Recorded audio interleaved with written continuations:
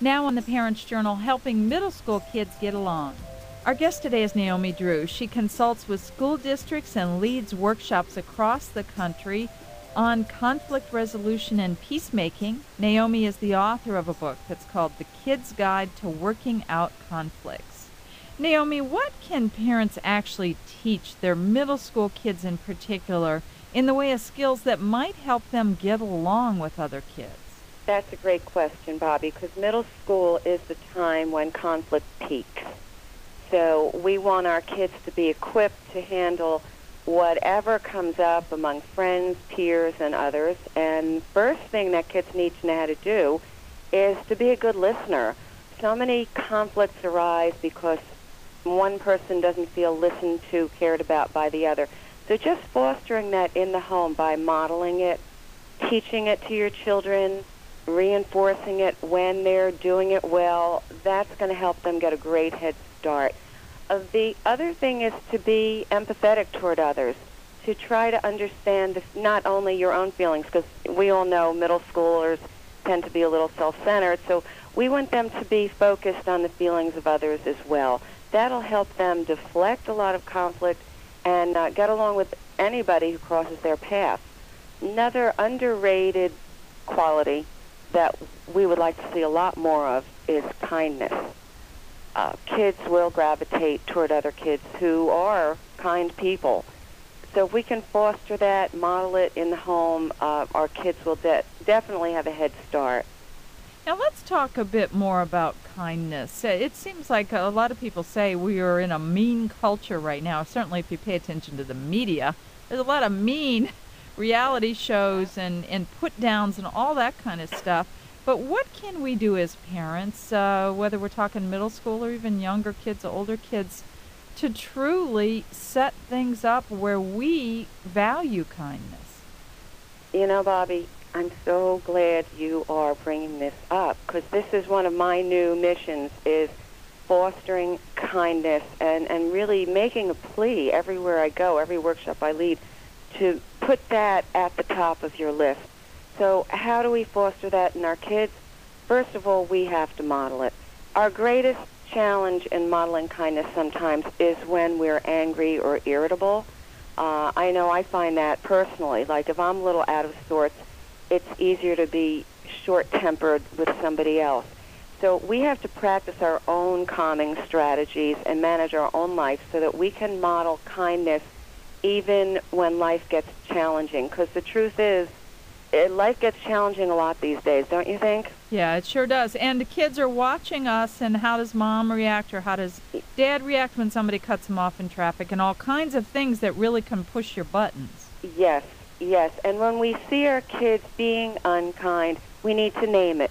We need to call them on it. We cannot enable this kind of behavior to go on, the unkind behavior, by excusing it like, he just had a bad day. Well, guess what? We're all going to have a lot of bad days in our lives, and we have to still choose to be kind. That doesn't mean blanketing over your true feelings and putting a fake smile on your face. But what it does mean is noticing how you're feeling in the moment and choosing to be respectful and decent to the other person anyway. Now, when you say name it, Naomi, let's say you got a middle school kid and they just did something really mean. I mean, are you going to give a lecture, or are you just going to say, that's mean, or what are you going to do? Yeah, lecturing, we know with middle schoolers, actually any age, lecturing doesn't work, but to just quickly say, hey, that was unkind. And then move along? And then move along. Or you could say, did you notice that that was kind of mean to him? So to put the question to them, and if they're going to be a little fresh and say, I don't care, then you name how you felt when you saw it. So you say, well, I found it very upsetting to see that action. You know, I was disappointed, quite frankly.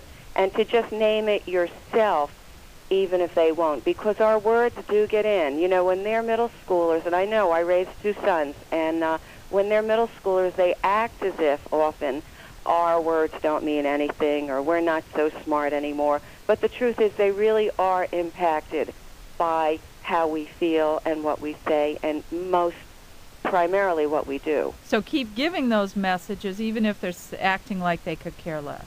It gives those messages even more, but not in a lecture. I want to back up a minute. You mentioned calming skills. That seems like such an important area of the conversation that I want to find out more about. What can we do? We're the parents, and we've got middle schoolers in the family. What can we do to teach some kind of skills to help them calm down when they get super frustrated or they're upset or something and they're about to blow their top?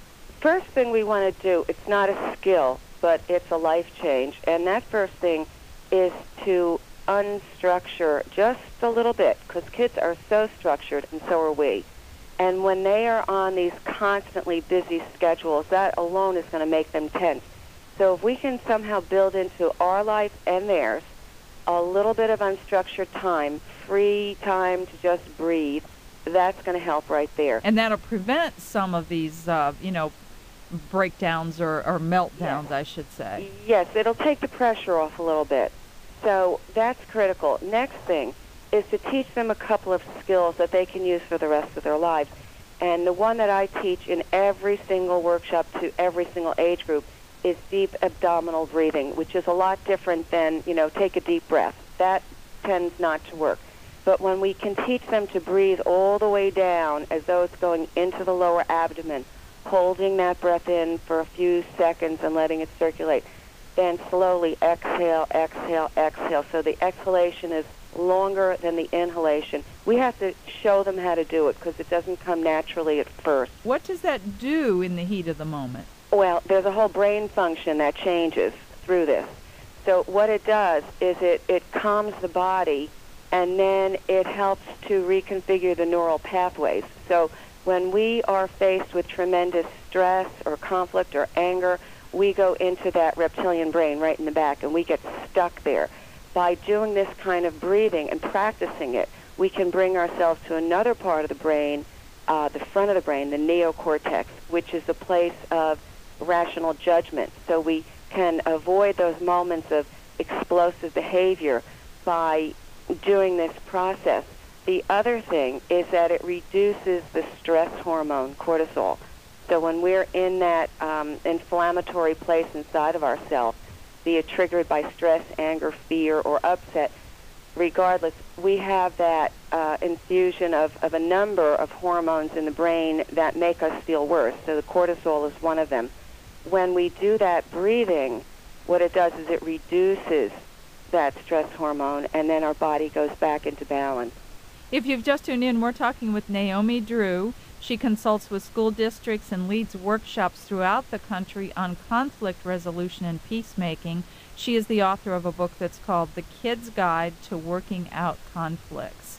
And, some people listening might think, oh, that breathing stuff, how could that work? But really, when you get it fine-tuned where it becomes a skill that you just the kids can sort of use when something tense crops up, it can really make almost like a turning point in terms of deciding to do and react in a different way. Exactly. I can give you a quick example. A young man that I worked with who, a preteen who had real anger issues, very explosive kid. We would do this every single session. We would start with this deep breathing. Then, the minute I would see him starting to react to another child in the group, I would kind of whisper in his ear, okay, now take some of those deep breaths. And I would always say, you can do it invisibly. They don't even have to know you're doing it. So I would notice him starting to get in the habit of doing this breathing. And by the end of the year, when the sessions had ended, he said, this was one of the keys that helped him gain greater control over his explosive anger.